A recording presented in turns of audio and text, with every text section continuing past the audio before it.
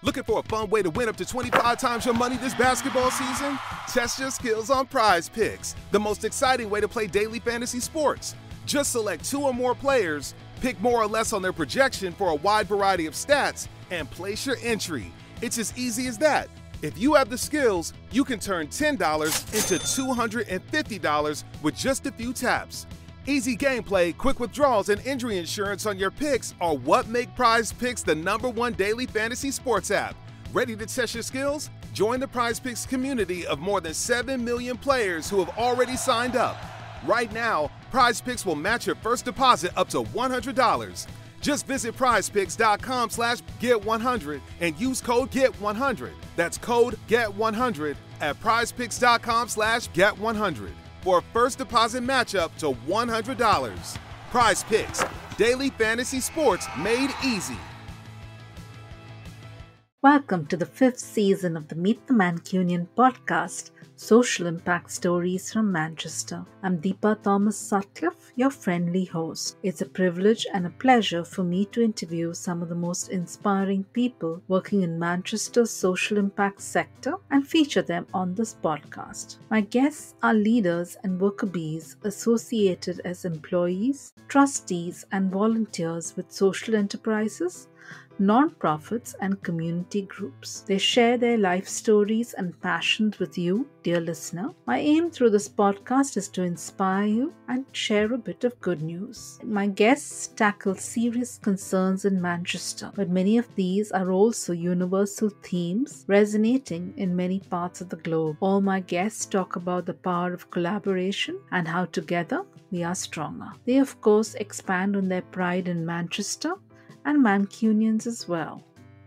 I hope you enjoy listening to the podcast on Apple, Spotify, or Google, or any of your favorite podcasting platforms. You can also listen to the podcast episodes and read the transcripts on my website, www.meetthemancunian.co.uk. If you are a new listener, you can log on to www.meetthemancunian.co.uk to listen to the first 4 seasons of the podcast and read more about my podcasting story. If you are a returning listener, welcome back. Thank you for your support. Welcome to the 8th episode of the Meet the Mancunian podcast season 5. Passionate about taking climate action? We hear from Hannah Ballard, Director, Sustainable Change Studio, in this episode.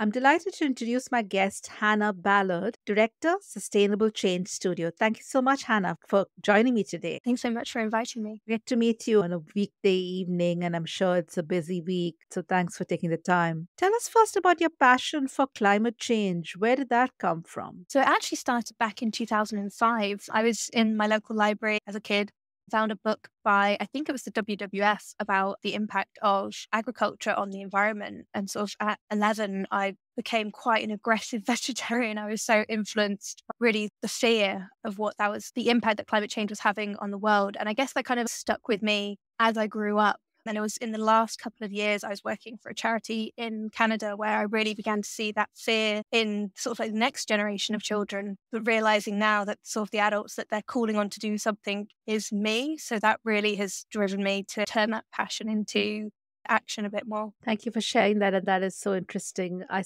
turned vegetarian myself, but I was, I think, in my late 20s by the time I found it. But I can understand how important that is, as well as other climate-friendly action that people can take. So tell us about how you got involved or started Sustainable Change Studio, and what does it do? What's the aim behind it? So my background is communications for emerging technology. So for about a decade, I've been working with these high-tech startups who can't always communicate what they're doing in language that's friendly to people who aren't in high-tech startups. And so I was really fortunate to then fall into this charity where we were teaching children digital skills through that lens of responsibility and ethics. And it was really the passion that young people have for the future and the very justified upset they feel at adults about not doing more that really sort of pushed me to start moving into this space. So I started Sustainable Change Studio about a year and a half ago.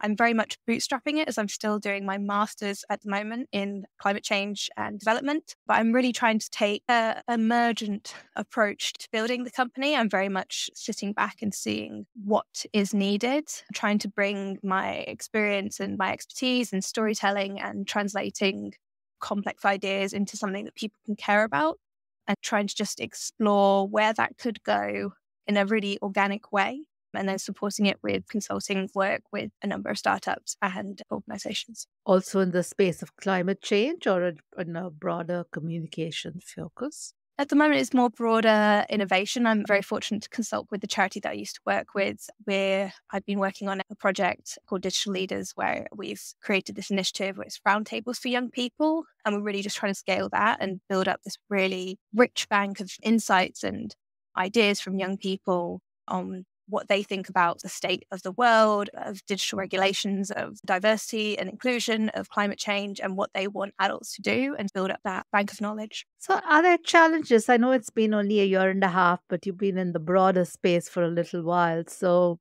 are there some challenges that you've had to overcome? I always ask this question because it's helpful for others getting into the space, whether it's in the climate change space or broader social enterprises. Yeah, I think there's always a big question of imposter syndrome and whether or not I belong. I'm not a scientist. My undergraduate degree was in English literature. So sometimes I do catch myself thinking, should people really be trusting my expertise?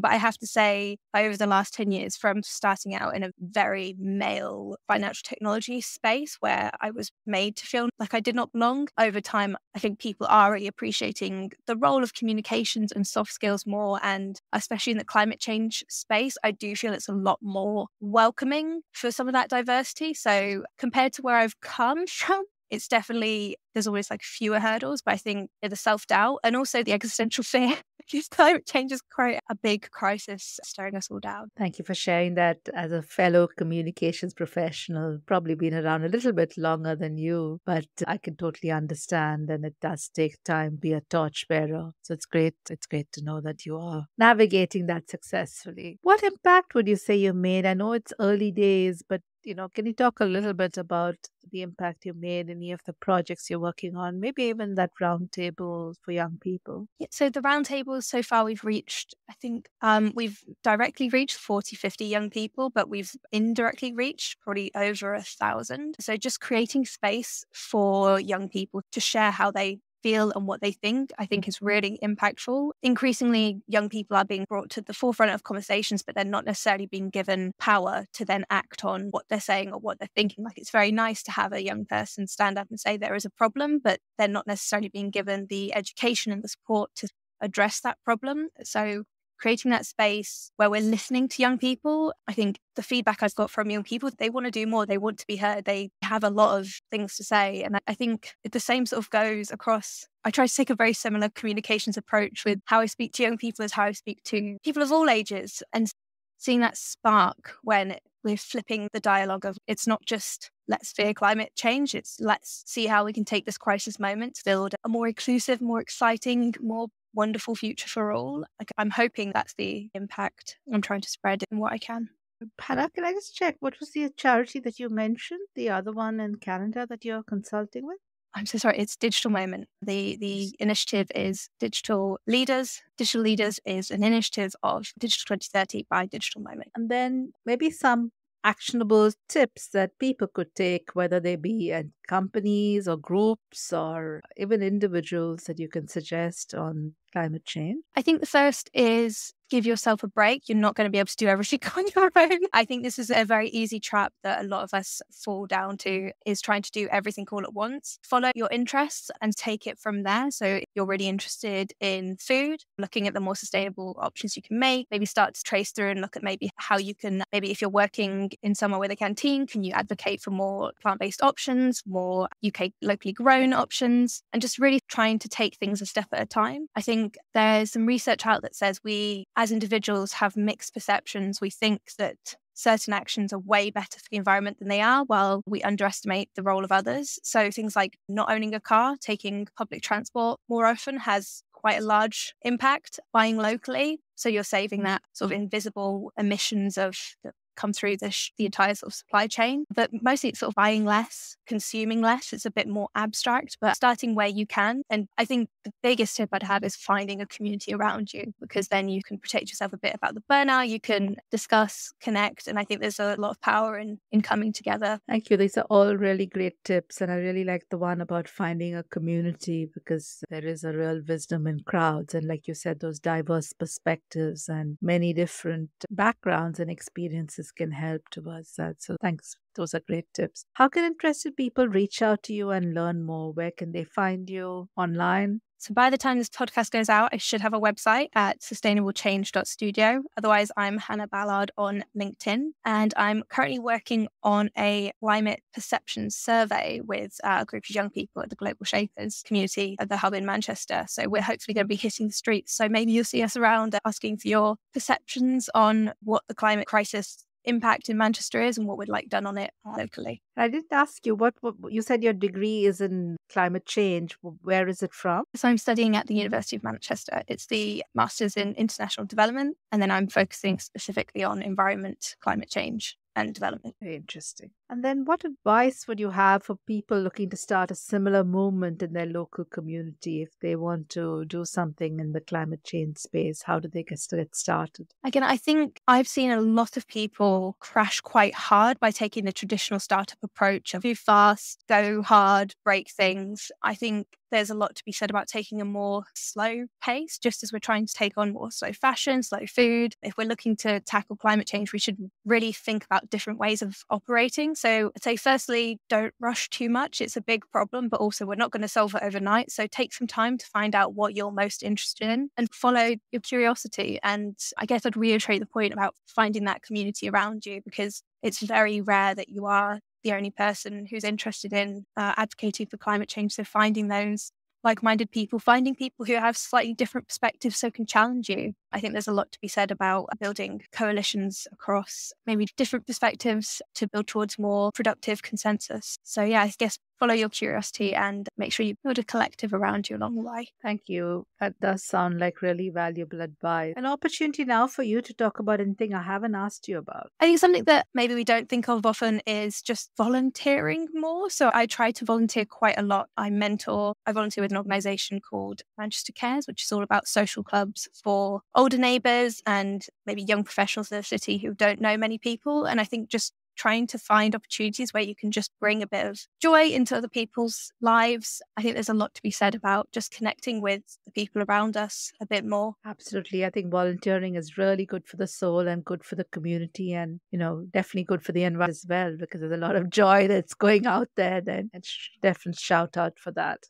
I'll go to the signature questions that I ask all my guests, and can I ask you to describe the Mancunian spirit in a word or a phrase? I guess smile. So like people will smile at you, and there's something to be said about a really soulful smile of someone who wishes you well. That is lovely, and I like the thought of that there's a lot of happy people sending good vibes to other happy people. Can you share a Mancunian who inspires you, and somebody from the past or in the current moment? Doesn't have to be famous, can be just somebody in your life. Well, I feel this is very stereotypical, but from a very young age, I was very into the suffragettes. And I think there's a lot to be said for the work that the Pankhursts did in using their platform to advocate for women's voices and women's rights, because as a woman, I'm very grateful to have the opportunities that other women before me have fought for. So I think that it has to be the Pankhursts playing a role in the wider women's suffrage movement to get us here today. Thank you. She does come up very often, the Pankhurst family or individuals within the family, but I think they've been so instrumental and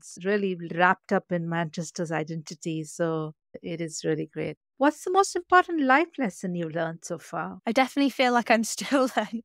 And I think that might be it, actually. Be open to continuously learning. I think there's a lot of power in the humility of being very open that you don't know everything. And I think when you're open to continuously learn, you find out a lot more than you would if you weren't. I'm actively continuously learning, obviously doing a degree at the moment, but also trying to speak to lots of people, like explore, go to museums. And I think even the lessons that one has learned, I've learned that you should take breaks, and I regularly do not. Like a lot of very ambitious people can identify with, I'm sure. But I think being open to continuously learn sort of helps get you back onto that path. Yeah, I totally resonate with that. I call myself a bit of a learning junkie, and learning is not just formal, it's also those informal teaching moments from a webinar or podcast you listen to.